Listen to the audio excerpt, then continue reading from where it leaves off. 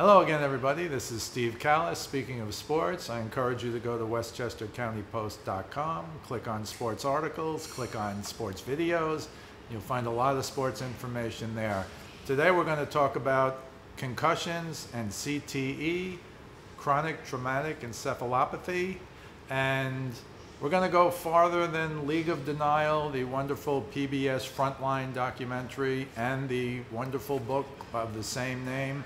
Many of you know about the way the NFL covered up for at least 20 years, probably more, the knowledge that was out there about CTE, about brain trauma, about concussions, and now it's out into the open. The major players in that was there was a 2017 study by Dr. Ann McKee, who's up at Boston University. It was originally discovered by Dr. Bennet Omalu when he looked at the brain of Mike Webster in 2002, and he was the first to discover CTE. And he made his findings known, and as a result of his involvement, he was eventually shunned and dismissed by the NFL. He wound up eventually moving out to California, where he's still working. He's authored 3 books on the subject, and I encourage you to look at Dr. Bennet Omalu's website. But Dr. Ann McKee in 2017, a doctor who had looked at thousands of brains with respect to Alzheimer's, now has become the main expert on CTE, and in 2017, she looked at 111 NFL brains, and 110 of them had CTE. I should stop here to read you the definition of CTE. Quote, CTE is a degenerative brain disease found in athletes, military veterans, and others with a history of repetitive brain trauma. In CTE, a protein called tau forms clumps that slowly spread throughout the brain, killing brain cells. CTE has been seen in people as young as 17, but symptoms do not generally begin appearing until years after the onset of head impacts. Now, as you may know, CTE can only be discovered after someone dies, and that's when the brains are examined. They're trying to find a test for it now, but we don't have that quite yet. But Dr. McKee in 2017, in addition to finding CTE in 110 out of 111 NFL brains, also found in 87% of 53 college brains and 29% of high school brains, again, all of people who have died.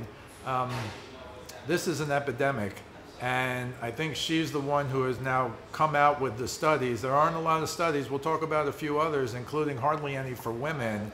But Dr. McKee, Dr. Omalu, and Chris Nowinski, who is also up at Boston University and was in charge of literally tracking down the brains and getting people to donate their brains to Dr. McKee at Boston University. He's a hero as well. All 3 of these people are national heroes, in my opinion.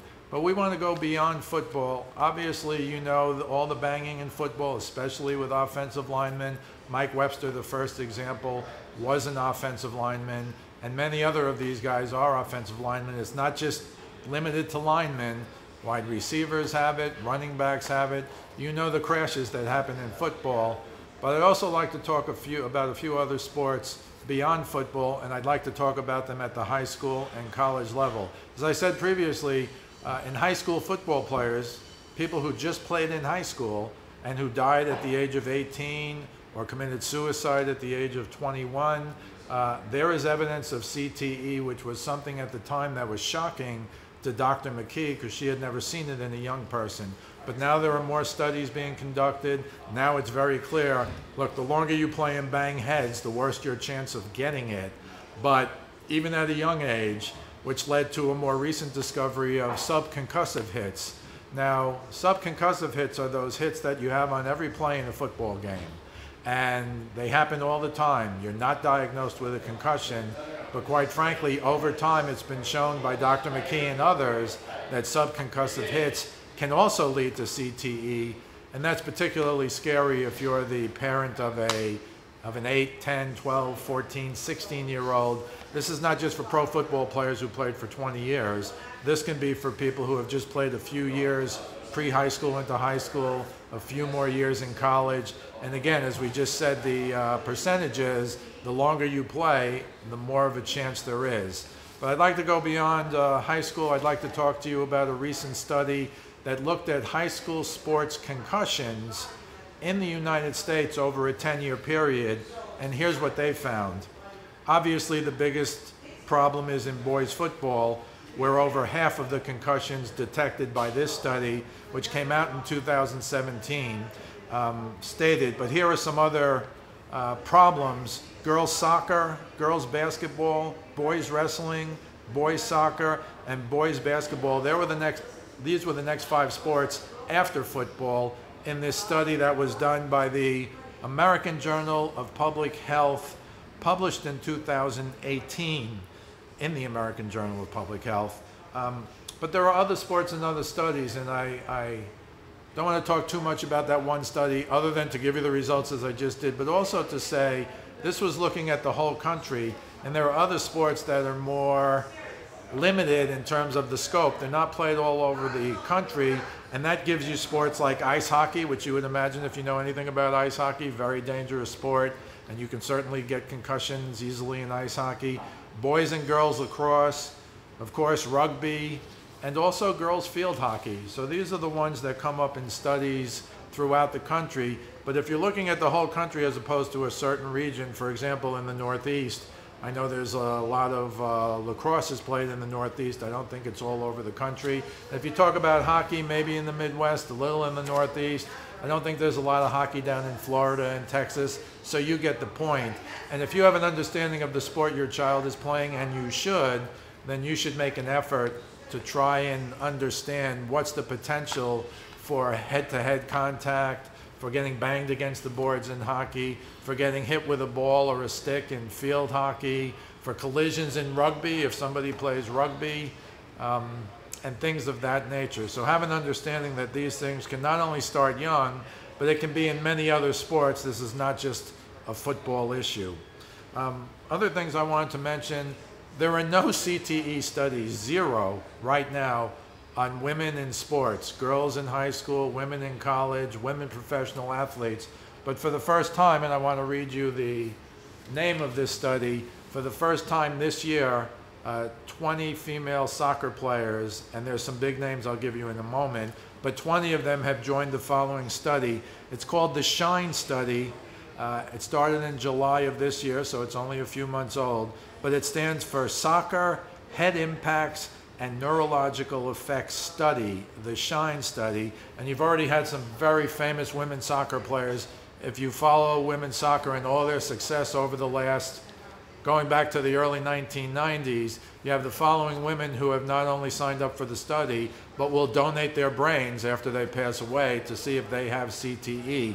And the 4 big names I would name are Michelle Akers, Brandy Chastain, Abby Wambach, and Megan Rapinoe, who of course was a superstar this past year in the Women's World Cup. I'll talk specifically about Michelle Akers because she's now about 50 years old, and she was well known for heading the ball. The biggest problem in soccer is you can have head-to-head collisions, of course, in soccer, by the net, trying to head a ball in. But just the general fact of heading a ball can be very dangerous. Happens in boys soccer and men's soccer, but it's more prevalent, they believe, in women's soccer and girls soccer, because girls get more concussions than boys, percentage-wise, and there are studies to show that already. But this particular study, when these women donate their brains, Michelle Akers said she thought she tried to hit the ball 15 or 20 times a game. She played many years, and she's already worried at the age of 50 that she sometimes forgets something, and she doesn't know just yet how to divide the normal aging process of forgetting things versus what happens if she can't remember somebody's name who's a good friend of hers, for example. And that study is very important because A, it's the first one involving women only, and B, it's in girls soccer and women's soccer, which is probably one of the biggest areas of concussions for women. So again, the warning here is, and I had a daughter who played soccer at the age of 10 or 11 or 12. We really didn't know much about it. We really didn't want her to head a lot just as a general intuition thing. But if you're going to play soccer at an elite level now, you pretty much have to head the ball. So again, something to look at. Some doctors say you shouldn't be allowed to head the ball at all until you're 12 or 14. Doctors also in football say you should not play tackle football until you're at least 12, if not 14. A lot of leagues are becoming flag leagues for smaller children. I want to give you two more things before I conclude, one of which is a quote from a Pro Football Hall of Famer. I want to conclude with that. But first I want to read other studies of high school sports, and this might be somewhat repetitive, but there might be additional sports. But there are other high school studies that say the worst concussions, the most concussions are in football, of course, but here are other sports you should take a look at. After football, boys hockey, boys lacrosse, girls soccer, girls field hockey, and boys wrestling. I didn't even mention wrestling. There's a lawsuit of professional wrestlers, 6 of whom have been diagnosed with CTE. So it's spreading to other sports as well. But again, educate yourself as parents. The final thing I want you to read is a quote from Harry Carson. You New York Giant fans know who Harry Carson is. He's a Hall of Fame linebacker who played for the New York Giants back in the glory days of the 80s with Lawrence Taylor and Phil Simms and that whole group. But Harry Carson's a very bright guy, very articulate. He studied this since he retired in the early 90s, and he's now considered an expert who was also a pro football player who did that headbanging week after week, year after year, and has his own concerns about himself. But here's what he said about what you should think if your child is going to play football, and I strongly urge you to at least consider what Hall of Famer Harry Carson says. Quote, "From a physical risk standpoint, you know what you are doing when you sign your kid up, that he can hurt his knee. Okay, but what you should know now is your child could develop a brain injury as a result of playing football.